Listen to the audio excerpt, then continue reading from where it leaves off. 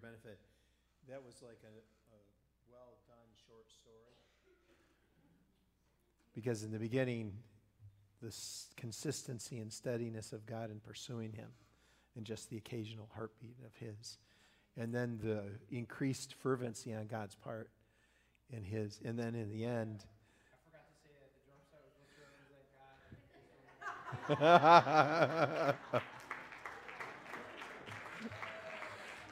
God. So that bass was his heart, and you heard it continuing at the end. Beautiful. It was like a well-written short story. So thank you for finishing the story.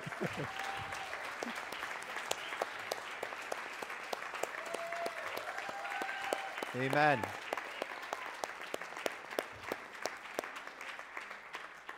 I have to tell you, I'm feeling a little edgy. I think you're going to get a taste of what first service usually gets, and they haven't gotten lately.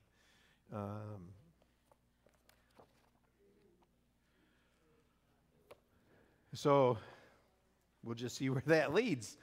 I have no agenda, but I'm feeling, I don't know. We'll have to judge and see what the Lord's going to do. If you are a believer and you've not been formally discipled, I encourage you to go through the Harvester's Handbook with someone who's already been through it. It's, no matter how long you've been in the faith, it will shore up your foundation and you will grow. Tammy Connor grew up in church. She was our coordinator for the program at one time, and she said she couldn't believe what she was learning when she went through this, and I don't think that she's unique. So if you've not been through this with someone, Jay, would you stand up, please? Jay is the coordinator. He'll help you find someone to work with. You need to go through it with someone else who's already been through it. It's a mentoring relationship. And so I encourage you to do that. Cool. I still have a key up here, and I don't know where that came from. Would you please turn to Luke chapter 1. We're beginning a Christmas series called The Christmas Story. And today's message is He's Coming from Luke 1. Please invite people who don't usually go to church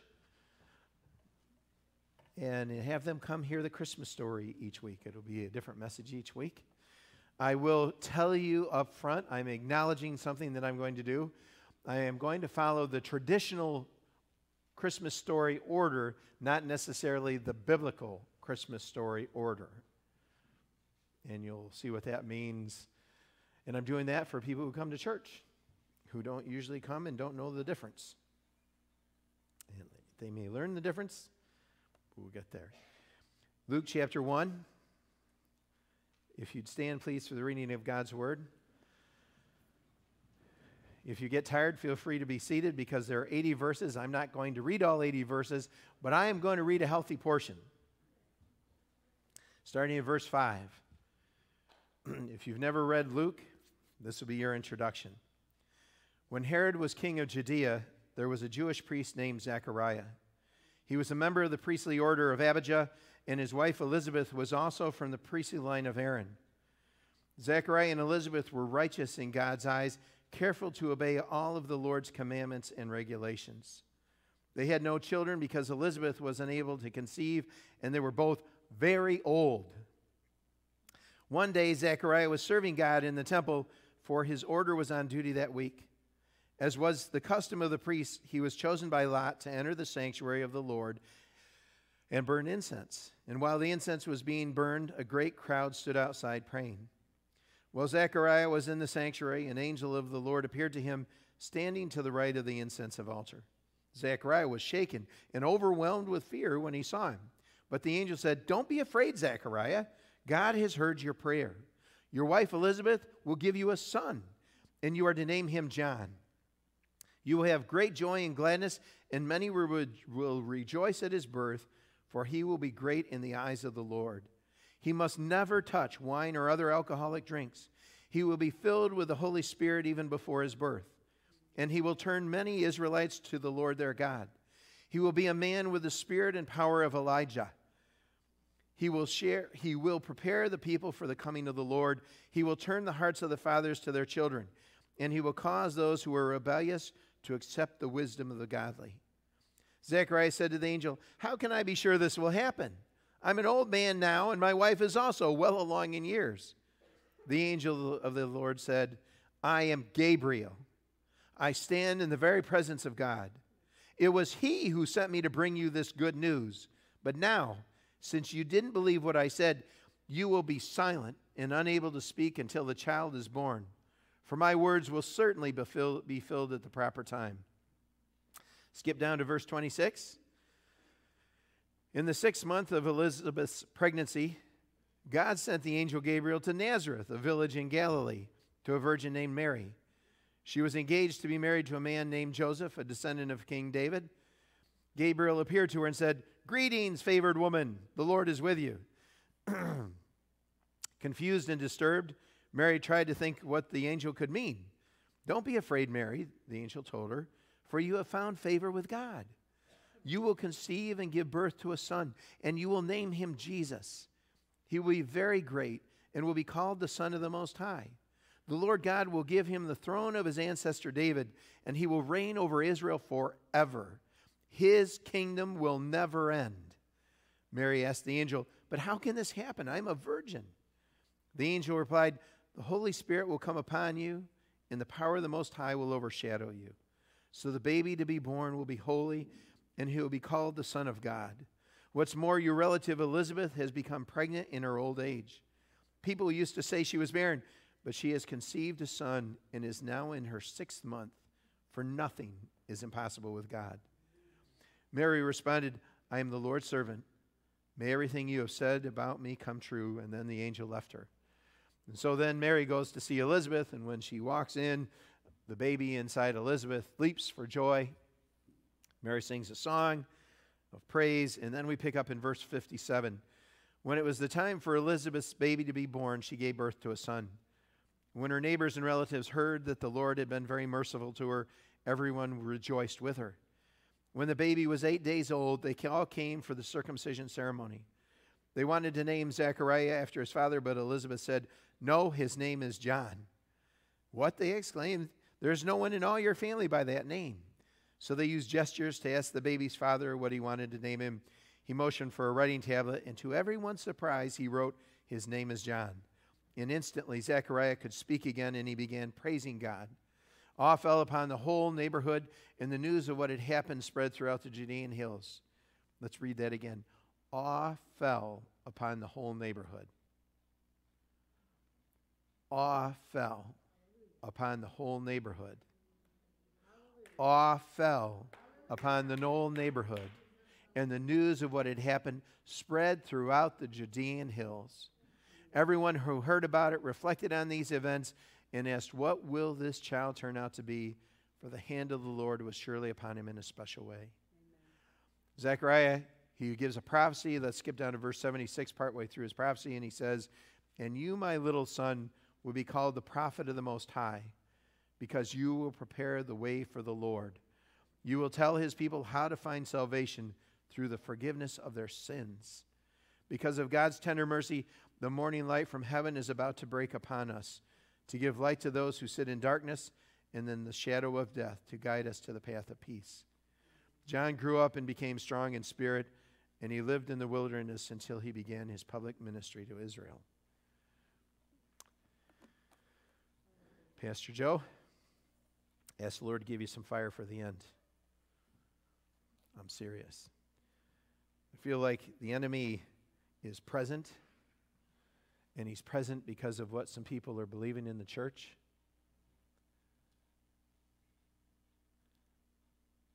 Father, in Jesus' name, I ask you to cover those who are here who are born again.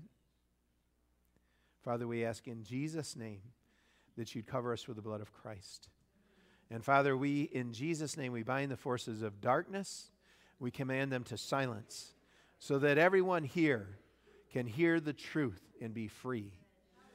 Lord, we ask that you would instill hope even in those who are captive and bound in this hour, that they would be freed before the hour is over. In Jesus' name, Lord, we say you have all authority, and you have authority here in our lives and in this place. And we ask you to bring glory to your name, Lord. Glory to your name. We command every enemy of the Lord Jesus Christ to leave this place and to go where Jesus has already commanded you to go. Thank you, Lord. Thank you, Lord. Thank you, Lord. Thank you, Lord. We praise you and bless you, Father. We praise you and bless you, Lord. We praise you and bless you, Lord. Yes, Lord. Yes, Lord.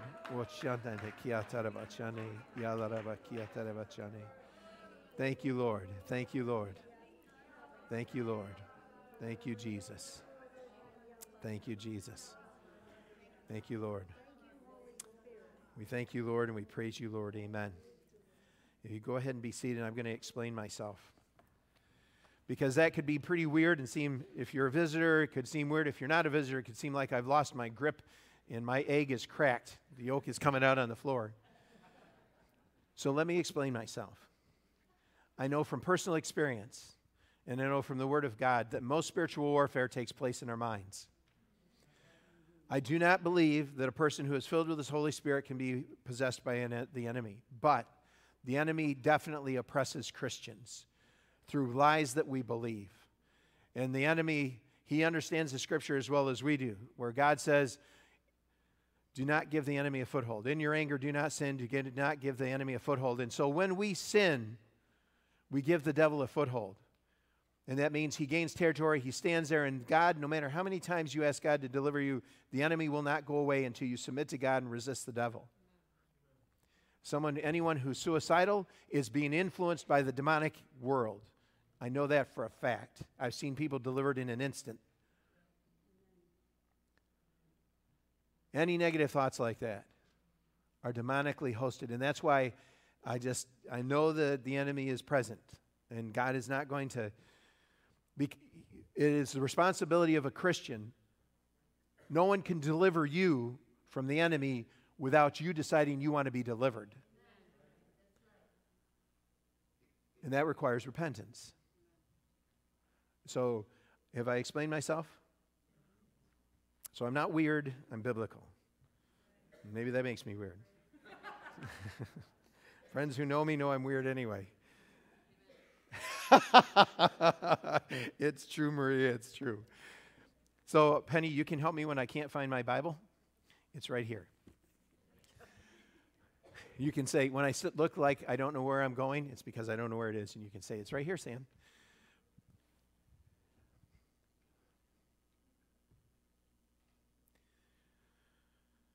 We struggle. Many of us in this room, we struggle. We struggle with a lot of things. I have a knee that has decided to give me trouble. Doctor said it's just as well I don't run. I hate running. He said walking's good. There are those of us here who have other issues, physical.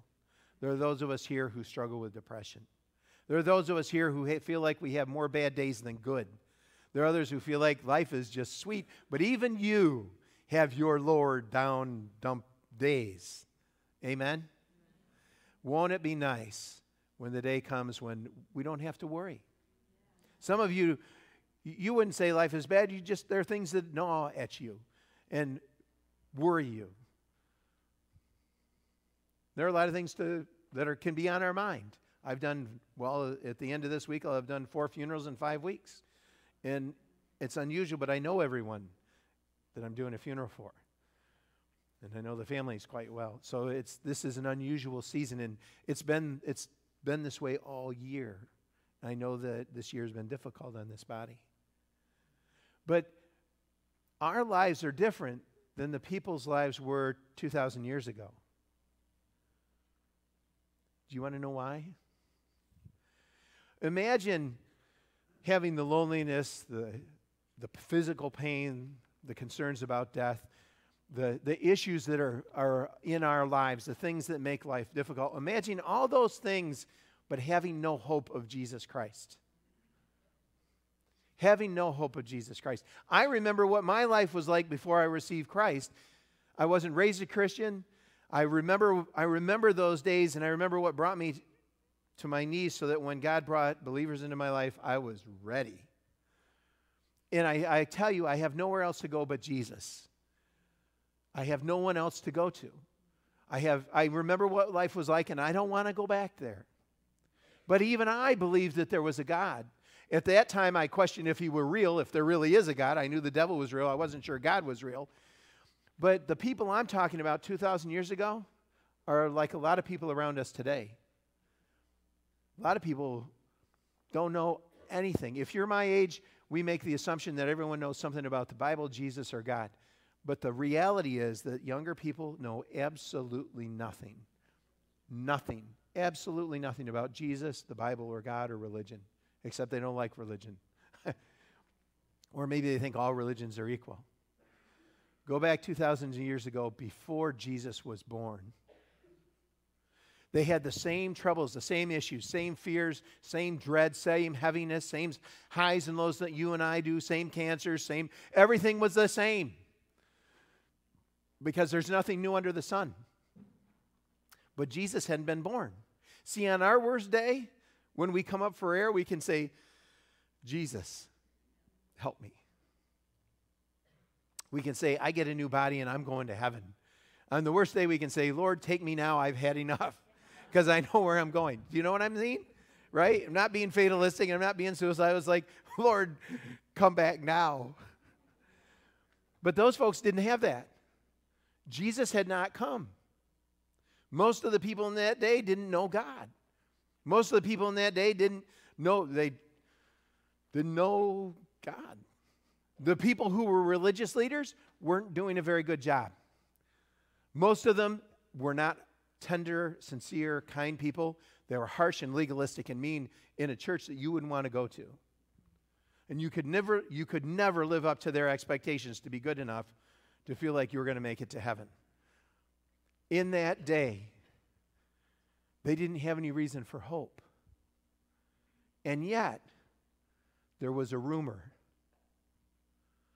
There was talk. There was tradition. There was some fantasy world that some people thought might be true, that there was a Messiah. That there would be a man who would be born who was going to deliver the people of Israel. And in fact, they didn't understand it at the time, but people like Job did. That it wasn't just the Jews who could be saved, who could have a relationship with God. There was a rumor. But it was a pretty quiet rumor.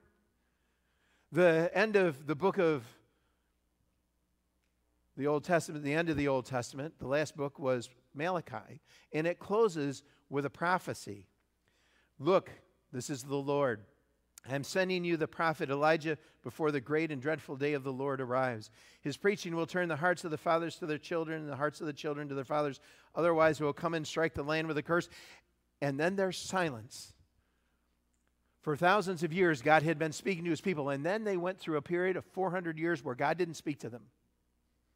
Absolute silence. And there are some terrible things that happened to Israel in those 400 years. So they're living day to day without hope. They have the same frustrations, fears, depressions, highs and lows, blues, taxes and death, cancer and sickness, terrible things that people do to one another. But there was this rumor. Despite 400 years of silence, there was this rumor that there was going to be a Messiah, a Savior. And the rumor was, he's coming. But they had no reason to hope. Who's God? That's what this Christmas story is about. That's what we celebrate at Christmas, is that hope came. The rumor was true. The Messiah was real. The Savior was real. And he came. It's true. 2,000 years ago, chapter 1 of Luke records the earliest recognition the Messiah was coming. Would you say with me, he's coming? He's coming. He was coming 2,000 years ago, but he hadn't gotten to earth yet. He came and he stepped on this earth. Now he comes to us individually, personally, and he knocks on the door, and we have to let him in. We have to say, Jesus, please be my Lord and Savior. And at that moment, he comes to live inside us, and his Father lives inside us. That's what he says in John, the Gospel of John. But he's still coming. For we who are Christians, he is still coming. The second coming, when he puts an end to death and suffering in the injustices of the world and we get new bodies. He's coming. Do you get it? He was coming, he's still coming, he is coming. This is what God wants you to hear. Hope in Jesus. On your darkest day, when things get you most despondent, most discouraged, most hopeless, hope in Jesus. It's a choice we make. Would you say it with me? Hope in Jesus. Now it says hope in God, but I'm being even more specific because there are a lot of people who believe in God who don't know Jesus. I believed in God, wasn't raised in church, but I believed there was a God until I got to the point where I questioned that. But I never knew him. There's a difference between believing in God and having a personal relationship with Jesus Christ. A huge difference. Hope in Jesus. That's a choice we make. Why? 2 reasons that I can give you out of this first chapter of Luke to hope in Jesus. And I'll tell you both of them right up front. Because he remembers and because he moves. Let's talk about his remembering. He remembers. The Christmas story is so very important because of prophecy. Would you say with me, prophecy? Prophecy. What is prophecy? Prophecy is when God speaks to a person and gives that person a message to give to others. That's all. He doesn't take them over. Spirit of the prophet is always under control of the prophet. If Justin is given prophetic word, he's in control. He cooperates with the Holy Spirit. He decides whether to speak or not to speak. But God, don't ever tell me God took you over, and you won't. But I had people tell me that. They don't tell me that anymore. Not me anyway. They may tell someone else that. Prophecy. God remembers his word. Throughout the Old Testament, there are prophetic utterings that God gave to his people. Beginning in Genesis. Well, Genesis was to the whole world. When Adam and Eve sinned and sin and death entered the world, God prophesied. He said to Adam and Eve that the seed of Eve would crush the serpent's head. Said his heel would get bitten too. That's the earliest prophetic utterance about Christ. As you search through the scriptures, there are 400 references to Christ in the Old Testament, whether they're appearances, foreshadowings, or prophecies. When Jesus came, over 300 prophecies from the Old Testament were fulfilled. Jesus was talked about so much in the Old Testament. If you read through the Old Testament, get a good study Bible, get the Fire Bible, and it will help you find those references, those appearances of Christ. God remembers what he has prophesied. The last words were, I will send you someone in the spirit of Elijah who will turn the hearts of the fathers to their children and the hearts of the children to their fathers. God remembered that. And he repeats it in Luke chapter 1. When he says about John the Baptist, he will turn the hearts of the fathers to their children. And Gabriel tells Zechariah, your son will be moving in the power and the spirit of Elijah. Who is Elijah? Elijah was a great prophet in the Old Testament. He was prophesying, he was bringing God's truth. Let's talk about what prophecy is first. Prophecy is 2 things. Prophecy can be truth-telling. Jeremiah told the people who were leading the nation at the time that he was alive, you people are wicked, idolaters, and you're doing terrible things. Truth. But prophecy also is future-telling. Chapter 53 of Isaiah talks about the suffering servant. It's all about Jesus. Micah tells us about Jesus coming. And Malachi finishes his book saying that there's going to be a fellow coming in the spirit and power of Elijah. Elijah was very significant.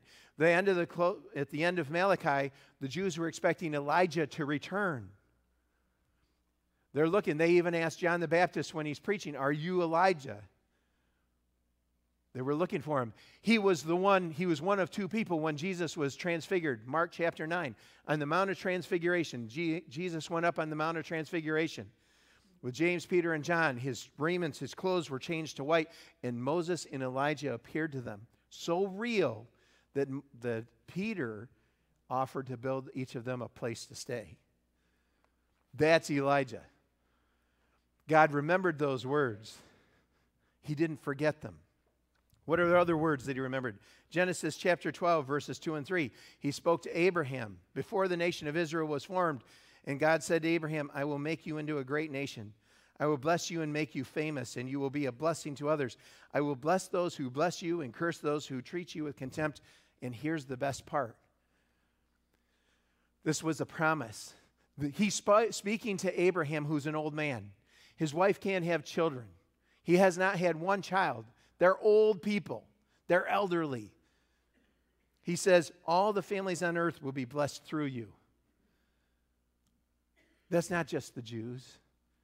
All families. That's a direct reference to Christ. Another prophecy, this to King David, 2 Samuel 7:16. God said to David, your house and your kingdom will continue before me. What, for just through Solomon? For all time. And your throne will be secure for tomorrow? Forever. How can it be secure forever? Because he wasn't talking about a man, he was talking about Christ. Those are prophecies, and God did not forget the prophecies. Would you say with me, he's coming? Can you say hope in Jesus? First reason, because he remembers. He remembers his prophecies. He remembers the promises that he gave to Abraham, to Adam and Eve, to David, to the tribes of Israel. To us, he remembers his promises. And so he was saying, I remember, and I'm going to fulfill them. But not only does he remember his promises, we find in this chapter that God remembers individuals. He says, Gabriel says to Zechariah, God has heard your prayers. Isn't that cool? He remembered Elizabeth. He remembered Zechariah. He remembers you and you. He remembers you, David, and you, Michael. He remembers you, Aileen. He remembers you, Lindsay. He remembers me. He remembers every one of us. He remembers us. He can't forget us. We're engraved in the palm of his hand. Isaiah says, he remembers you. Penny, he remembers you. Do you believe it?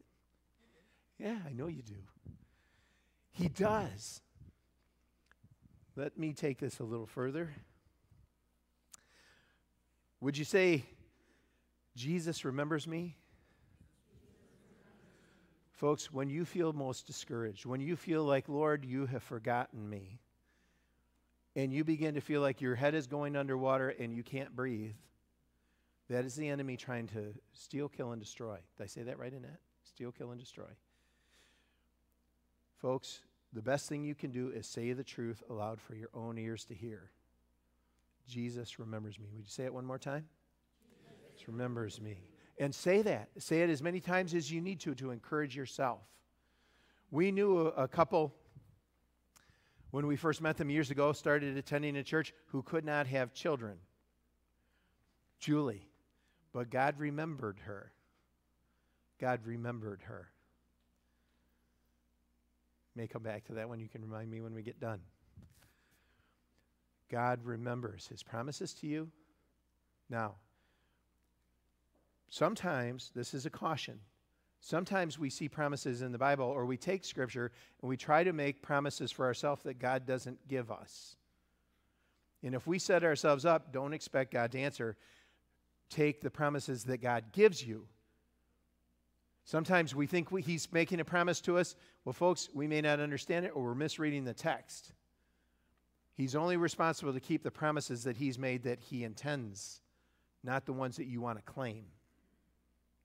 Everybody okay? I have good news. He's coming. And the second reason to have hope, to hope in Jesus, is that he moves. Now, when I say he moves, how many of you here know what I mean?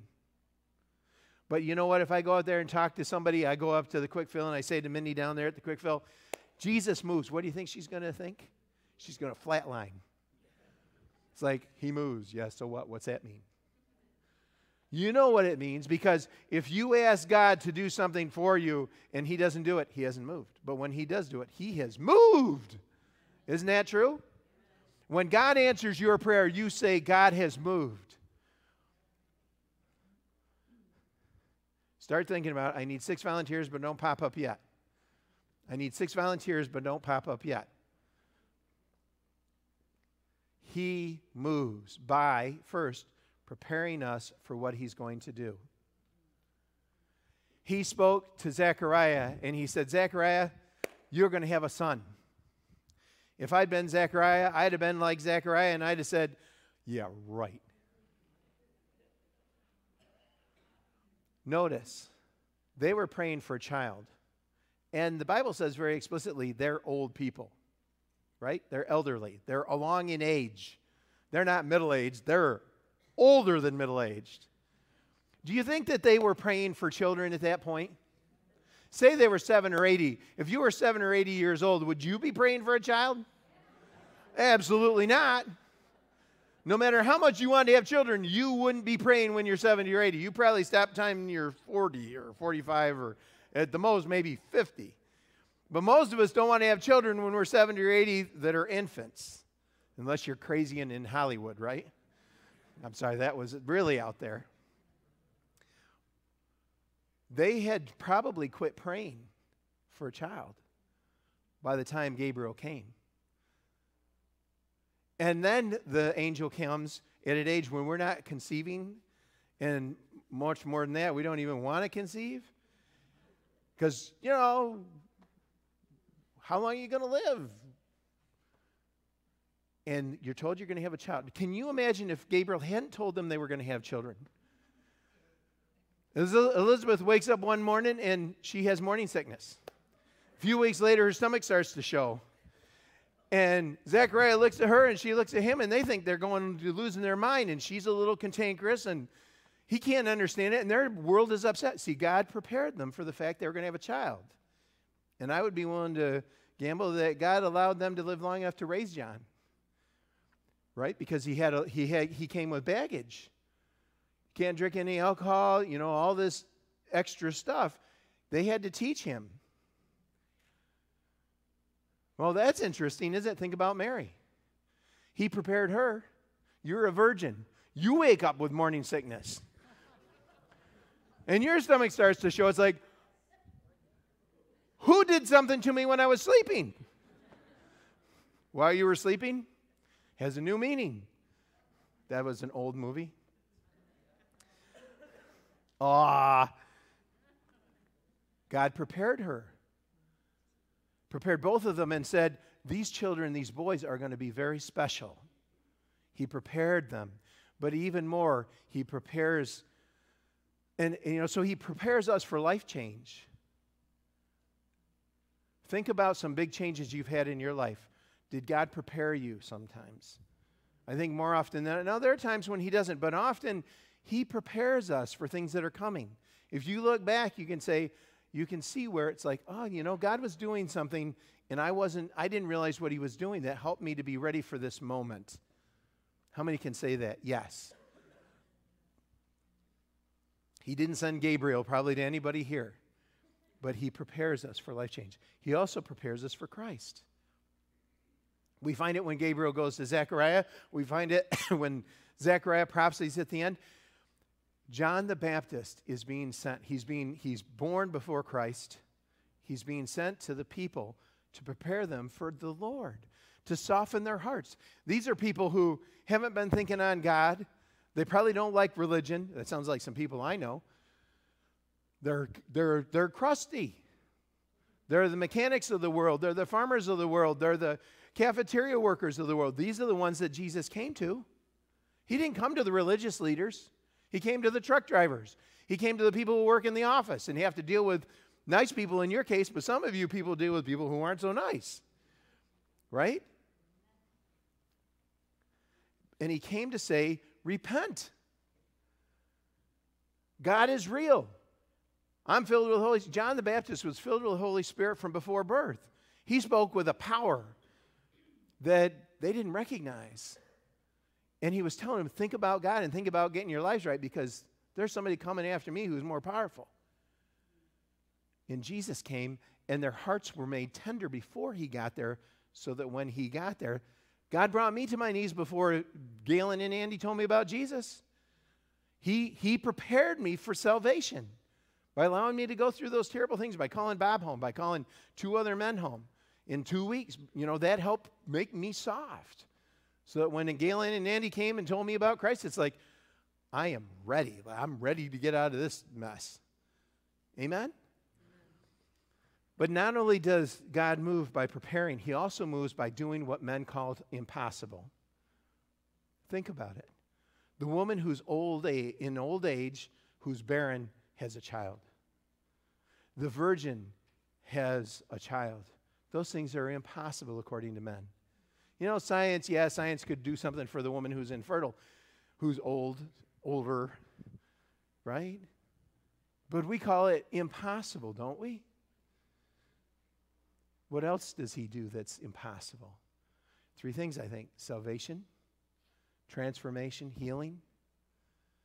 Those 3 things are impossible. Think about people that you never thought would be saved who are saved today. I made a list in 2014, there were some surprising salvations. Kirsten Powers from Fox News became a believer. Derwin Gray, never heard of him, he's a football player. Nabil Qureshi, Muslim, an evangelistic Muslim trying to convert Americans to Islam, got saved and became an evangelist before he died in September. 34 years old, he passed away. But he got saved. That's a miracle. And he got transformed. How much more a miracle is that? Now he's contending for the faith. Rosario Butterfield. I told you about her, those who were here a couple of years ago. She was a Syracuse University professor. She was a lesbian. She was very active in the lesbian lifestyle and the agenda that some have. And today she's saved, and she actually attended church with some people that we used to attend church when we were first believers. We went up to Syracuse, and some of those people helped minister to her. And today she's born again. Read her books. Rosario Butterfield. Wonderful testimony. Transformation. Salvation. People here have been healed supernaturally. John Connor, first service.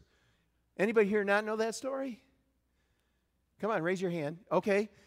John Connor, several years ago, he was dizzy, he had vertigo, he was nauseous. John Connor is 10 years younger than I am, or younger than that even, and he's in shape, he's an electrician. When he works, he's like lightning.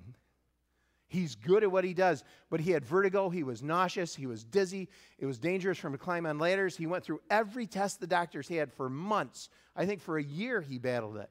They finally said, you're going to have to live with this the rest of your life.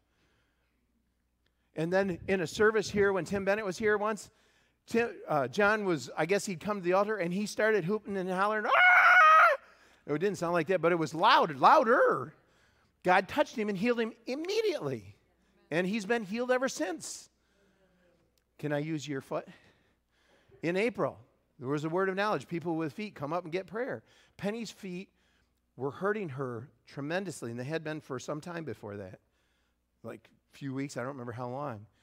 And God touched her feet. Now, are they completely, God's got to do something more. But that pain that she was living with, God took away that day and hasn't returned. She said, amen. God heals. He moves. Oh, I missed the physical illustration. We won't try to knock people over. I won't ask for the volunteers. Oh, well.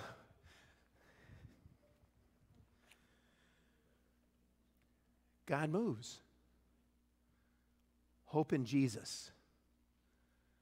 Why? He came once. He's come twice if you're saved. And he lives inside you, and he's coming again. He's coming again. He is coming. He is coming. And he says, hope in him. When you feel discouraged, say, and you feel like he's lost sight of you, say, Jesus remembers me. One last time. When you're discouraged and you feel like, there's no point, you can't, life is overwhelming, say, God is awesome. You just remember those two things and say them aloud. Jesus remembers me. Jesus is awesome. God is awesome. Say those two things aloud and keep rehearsing them in your mind, and your spirit will get built up, because God's word says the truth sets us free. And those are based on Scripture. Amen. Isaiah, you're engraved on the palm of his hand. He remembers you. He remembers you.